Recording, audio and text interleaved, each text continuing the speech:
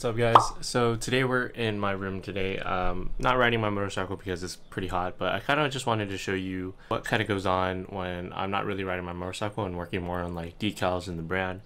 But let me take you around. Let me show you what my room setup is kind of like. That way you guys can get a good sense of how my room operates and how I operate the brand within my room and how I could work with such little space. But yeah, so if you guys didn't know, I have a brand called BADLOOK Brand, or BADLOOK. It is an apparel company. It's a lifestyle company that I created in 2019. So if you guys want to support or even just check out the website, head to badlookbrand.com and just see what the website is like. Let me know if you guys have any like opinions on anything, or just, I don't know, just check it out. Just check it out. Walking in, so my door's right here.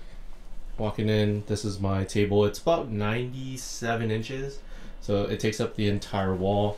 I have a little, not little, I guess, it's pretty big, but it's like a softbox light, TV, you know, casual.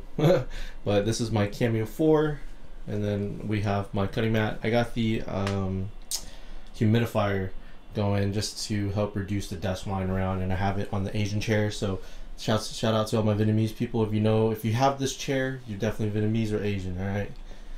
But it's basically a stool. Okay, so we have my computer over here. You know, we just doing all that. This is where I get most of my work done. Photos for decorations from all my prints and stuff, or for my film camera. So these are all 100% 35mm camera photos, except these top ones are from my digital camera.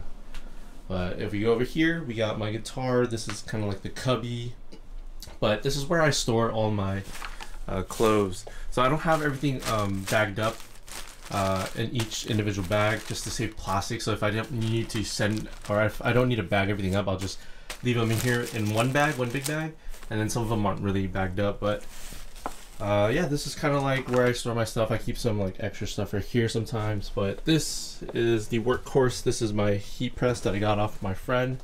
Honestly, so glad that they hit me up to sell it to me, because I was using like an iron at a time when I should have been using this. But definitely been getting some really good quality prints on shirts using this. So yeah, dude, shout outs to them. Appreciate it. So, but yeah, this is basically, I mean, I keep like my bagged up clothes. The white shirts get dirty easily, so I bag those up. But then the new ones, since I have low stock, I just bag them up.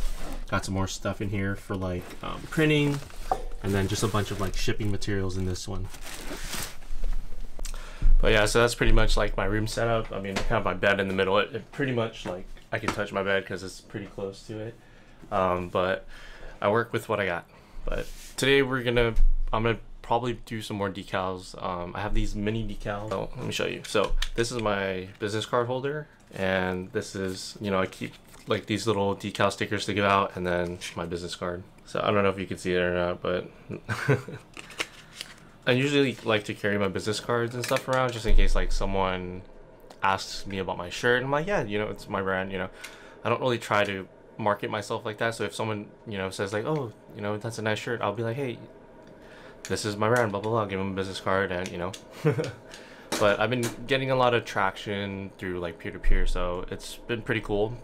People tell me that a lot of people ask about the shirts, which is super nice, because you know, when these stuff that I make is like handmade, you know. I have the shirts, and then I've designed them. Some of them I had to hire a designer, obviously, but you know, in all, it's like kind of it's your creative process that you put out to the world, and so when people respond to it, it's a pretty nice feeling.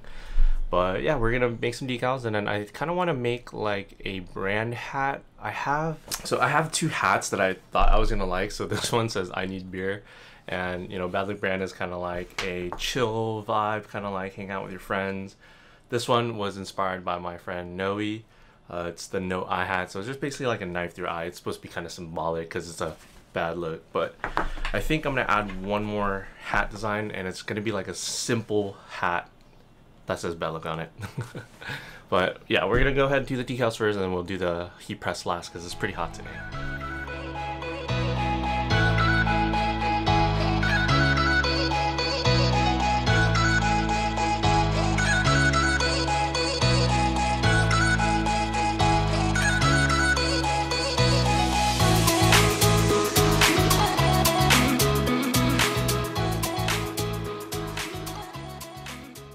I have the decals all printed out like this. Now I'm using this little like Fisker.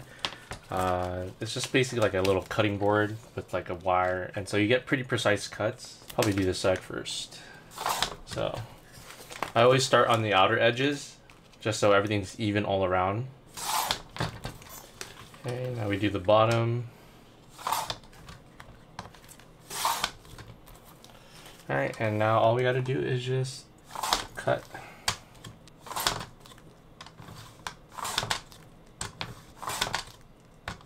Cut it like that, and now you got all that.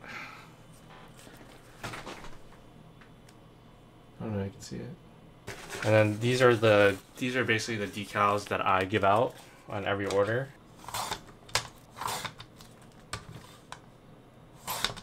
I've got some more decals back into my card holder. Alright, all good. Alright, so this is kind of like the design I'm going for. It's kind of like a Scrabble kind of look, I guess. It's actually the font that I have from my previous shirt, except it's all caps now with no hearts. But I do like this font. I wanted to kind of use it one more time, and I think I'm going to do it with the hat. So this will be the design for the hat, and we're going to go ahead and press it on. I have this like pink hat that I haven't used. It's kind of like a pale pink. It still has this tag on there, and then I have a black hat that I'm gonna print on it too. So go ahead, we're gonna get this cut up, and then we're gonna turn on the heat press and get this all situated. Also, pro tip, if your vinyl pops up, tape the corner down with like Scotch tape or masking tape. I haven't had an issue with it yet, and honestly it helps when I'm cutting material like this where it's like pretty flat and it kind of just pops off the little cutting mat. So I usually try to do it like this, and then I'll make sure I'll cut it in maybe just like a little bit below, and then that way it's not like too like, or that way it doesn't cut the little Scotch tape in the corner. But this should work out perfectly, and we're just gonna go ahead and print. I'll show you what the results are. Okay, so we did everything out, but let me show you like one of the problems when you cut your own stuff. They're pretty much similar up until you get to the K right here. The bottom part right there didn't cut fully, so there's no gap between the K. So you see how there's a gap up the top of it? Now there's no gap right here. That's just one of the things, and it's backwards because when you print and press it on, it's gonna be like that, so that's why it's backwards. But looks like I won't be using this middle one, but I'll be using these two. Now what I'm gonna do is I'm gonna line this up, and you're gonna have to use heat tape, I guess you could call it. It's basically just tape that's heat resistant, and then I'm just gonna mock it up first, and then we'll go ahead and use the heat press. Okay, so basically I have it set up like that. I don't have a heat press, so what I'm gonna do is actually just do this by hand, but with the heat press. And then yeah, we'll just go ahead and press this on, and then it should be pretty good. I need a Teflon sheet, and I have a magnet right here. So Teflon sheet magnet, I'm basically just gonna magnet the top of this.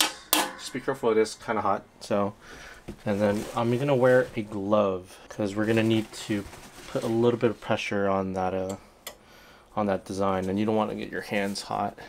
You might want to put like a rag. So basically, I'll grab my hat, make sure this little insert is taken out, make sure that's how you want it. It's gonna be hard to even out, but I'm just gonna stick my shirt in there. Stick like a little shirt. So it's gonna be slightly even pressure, but we just need medium pressure, and we're gonna do about 14 seconds. But you just want to make sure you don't like burn it. So I'm just gonna, you know, make sure it gets even pressure. Okay, now that I got a pretty like good heat, I'm just gonna take the shirt out, and I'm just gonna use my finger to make sure there's contact. That should be enough. I think I did a little bit too long, but it should peel off easily.